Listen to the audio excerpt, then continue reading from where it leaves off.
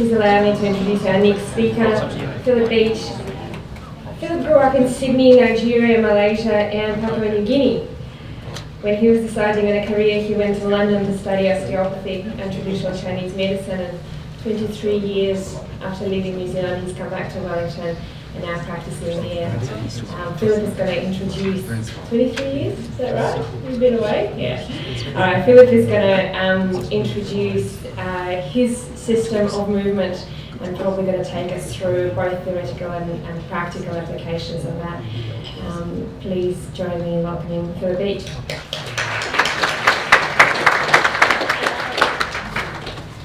We'll see if this works. Can you hear me, everyone?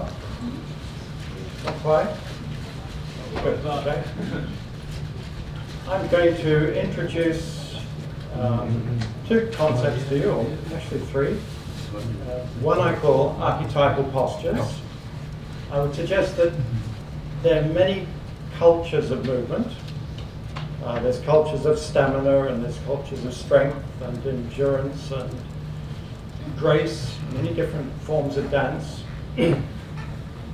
Prior to that, they're fundamental things. I would suggest common to mankind, this idea of looking back to look forwards. So we're going to go through what I would call archetypal postures, introduce those to you. The nice thing about the floor is that if you're on the floor, axiomatically you've got to stand up. One thing leads to the other. So one is a passive resting state that I would suggest to you, most of you in the room are losing access to because of these terrible things that we all overuse. And our whole modern life is predicated on sitting. So if we lose access to sitting, we then lose access to the strength, particular strengths that you need to stand up. And standing up from the floor is a birthright. It's what our species did. We stood up, and we stood up before we had big brains or fire or language or tools. Standing up was the instigator to this whole roller coaster that millions of years later has led to where we are now in charge of this planet. So I'll run through the slides. We don't have much time. This normally takes at least a full day to talk through.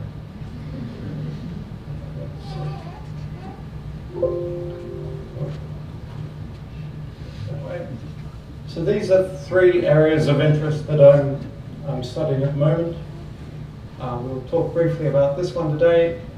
I'm also interested in how we model movement. So much of our movement science at the moment is either tissue-based, where, so for example, at the moment, fascia is very fashionable. So there's a lot of studies on fascia. We need to step away from different forms of fascism, tissue fascism, and look at whole bodies, whole movement patterns. And to do that, you've got to use, I think, embryology and evolutionary biology. I'm also interested in acupuncture because I spent a few years in the UK studying that. What were the Chinese trying to map 2,000 years ago with their enigmatic lines? And I've got ideas about that, but that's another day, another story. So, I'm particularly interested in the tune of you, what I call your biomechanical tune. And I would suggest as you start to lose access to particularly the postures that we're going to go through at lunch over the next couple of days, your system starts to run roughly. And eventually you develop injuries. And then we name each of those injuries. I was at a conference last year and a sports doctor talked about 23 diagnoses for running injuries that he'd made over the course of that year. 23 named tissues that were causing trouble. I think we're missing something. We're missing this idea of a system that's self-correcting, self-organizing, has been that way for millions of years. And we're trying too hard to break it down, and we're moving away because of chairs, and also I would suggest because of shoes, away from fundamental givens that we all would have had. So, you know, here's a friend of ours, Louis, doing a full squat. It's part of our birthright. And a lot of people in the room here would struggle with that simple posture. Up in Wellington, we've just installed one of New Zealand's first porcelain squat toilets. And it is very grounding to realize that you know, it's such a fundamental posture to take up. And in our modern world, we're moving away and away from this. And no amount of strength-based training or stretching, I think, recuperates you in the right way. You've got to go back to these fundamental shapes because your system is built around these. So, we're going to have a look at some of these movement sequences, particularly in the lunch times. I'll show you what these postures are, but I think why I think they're important. A little bit more about biomechanical tune, and this is a little bit tongue-in-cheek. I call them the Erectorcises, and that's ways of getting up and down from the floor. And I can show these to your grandmother or your grandfather, and I can show these to elite athletes. There's, you can adapt these postures, but getting strong from the floor up is one of the most important strengths you can keep, particularly as the years go on. So, yeah, this idea of self-correcting.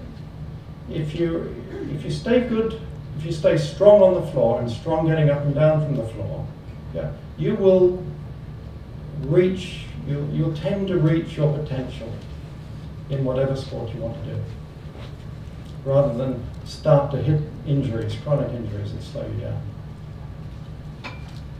I find from a lot of experience people recover faster, so if you're a runner, you'll be able to run better the next day, less post-exercise stiffness, that sort of thing.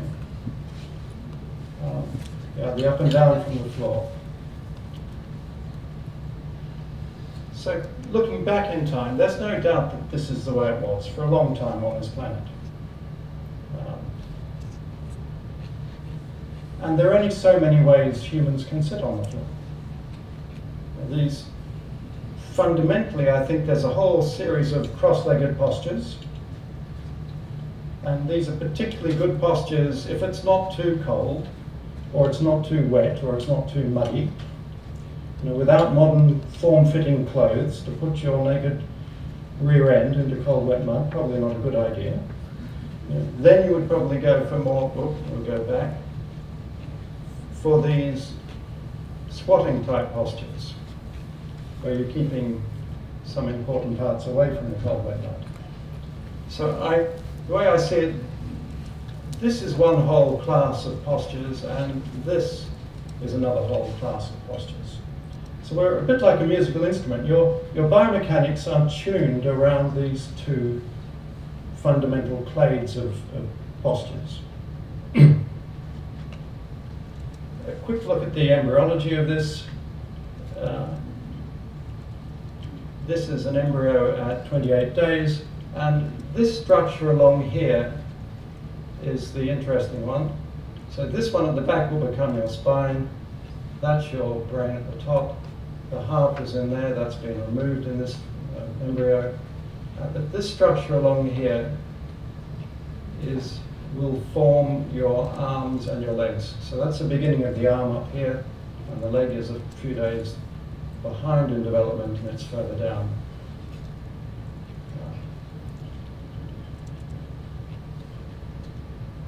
That's a close-up of it. Interestingly, you see an arm pit. You know, the pit at this stage is bigger than the arm itself.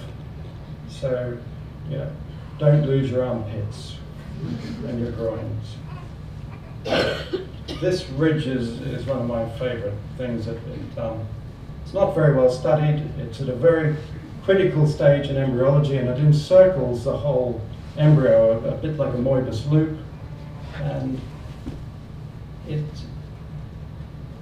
turns out that everything that's been touched by that ridge ends up being very, very important to the way your brain sees yourself.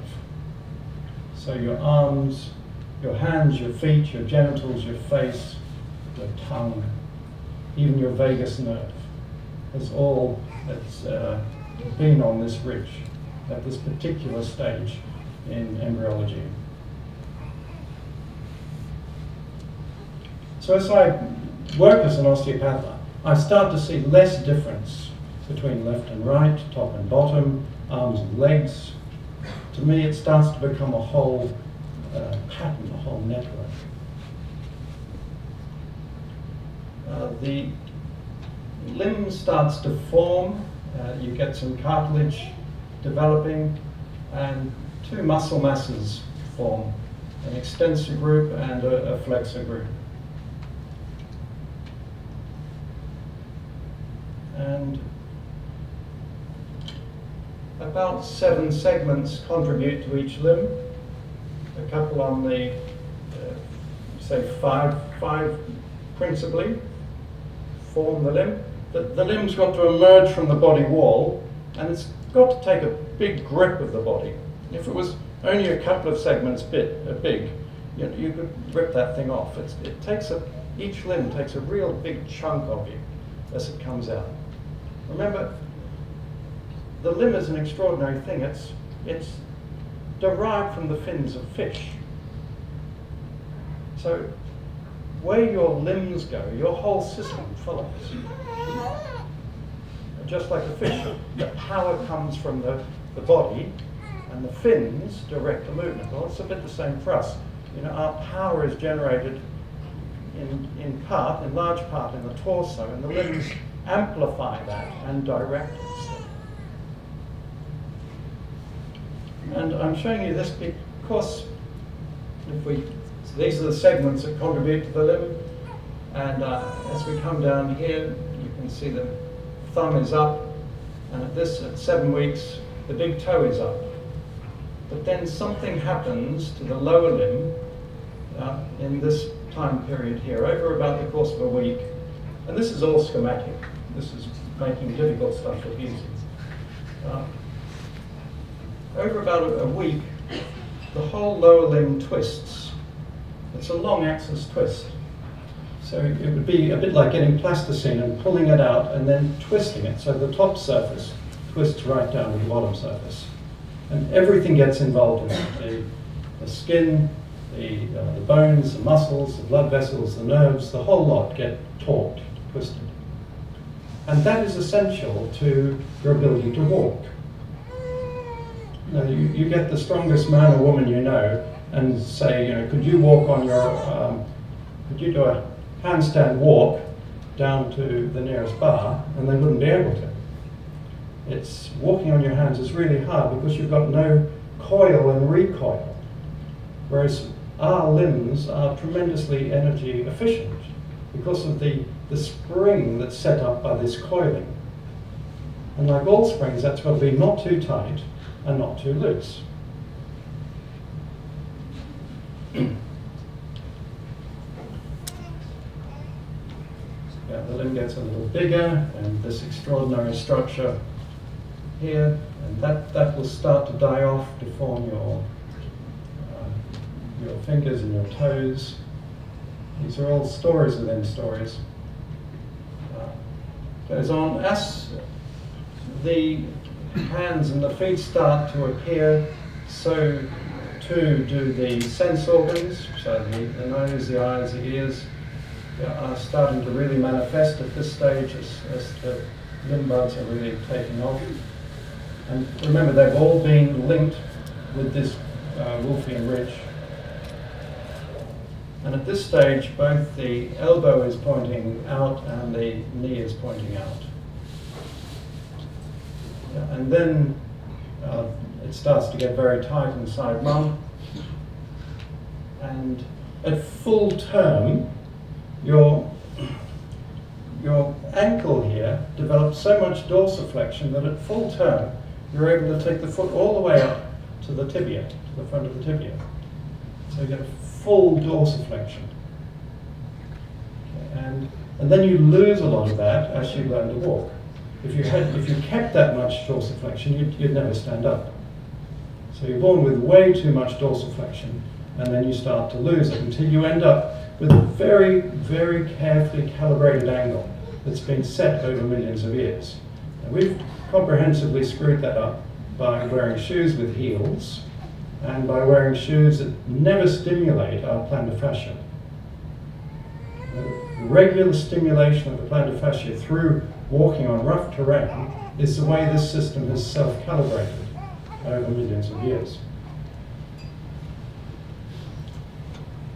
So these kids, so this little full-term kid, you could get this foot and take it all the way down to here.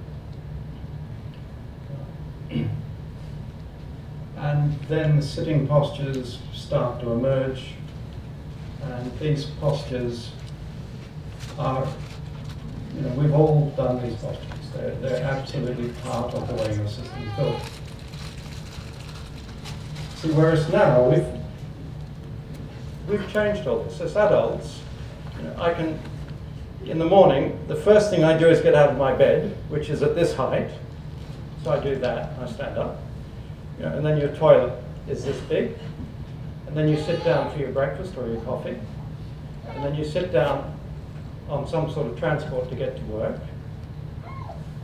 And then you might sit and stand all day. You might go for a run, but as soon as you finish your run, you then go back and sit down like this. So hot, wet muscles, like jelly, they start to set, they start to cool down, they start to thicken. Particularly bad with kids where you've got growth hormones going and the bones are elongating inside the developing limb as well. So even you go to a gym and the first 10 machines are sitting machines. You sit to exercise. That is really, really stupid. And then you sit to get home, then you sit for dinner, and then you go into your lazy boy or a sofa and really let the evening go. And unless mums with kids, they spend more time on the floor, but most people, modern professional people, place no value on the floor. They might go running, they might have a $5,000 push bike, they can do all sorts of things, but they don't value the floor for the floor. And that causes real biomechanical distress. So these postures are the way it's been for a long time. You would not want to try and outrun one of these men. And their ability to keep this up over years as they earn their living. I call this a standby posture. Right up on the toes like that. See the way the toes are so extended that the arch here of the foot is right down on the ground. That's very normal. Most Western people start to get so tight in the plantar fascia here that they can't do this anymore. But gravity, if you give gravity long enough, will do this to your feet. I think this is a drinking posture.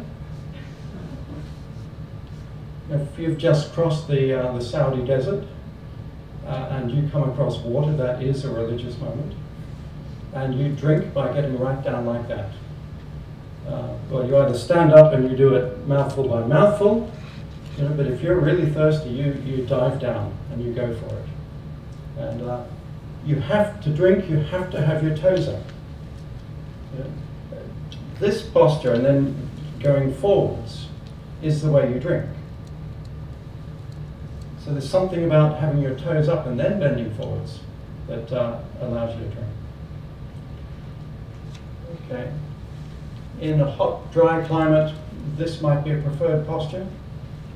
And again, you wouldn't want to try and outwalk one of these men across their terrain. And that's a set of feet that have never seen shoes. So I think we're becoming deeply dysfunctional as a society by the way we've made shoes so cheap, and the way we insist that they're worn all the time. You can't go into a gym without putting your shoes on. You can't go into any restaurant without shoes. And so I would suggest as a society, if we want to start to correct this, we've got to place a value on something I call floor life. We've got to start saying, I'm at a airport, I've got an hour and a half for my flight, I'll find a corner and I'll just sit down on the floor. And I would suggest you, here, this weekend, you could move your chairs to the side, and if you want to, spend some time sitting on the floor. If you don't sit on the floor, you will get stiffer and stiffer. And then as you start to injure yourself and all the aches and pains develop, we'll name each one of those aches and pains. We'll give it a technical Latin name, and then we'll try and stretch it or inject it or surgically do something to the named part. But if you're out of tune, then something else will give way, and then something else, and then something else. Whereas if you can tune your physique up, you're loading the dice in your favour. There's no guarantees, but in my experience, that's the way it turns out. So that's that. I'm ready for questions. Thank you.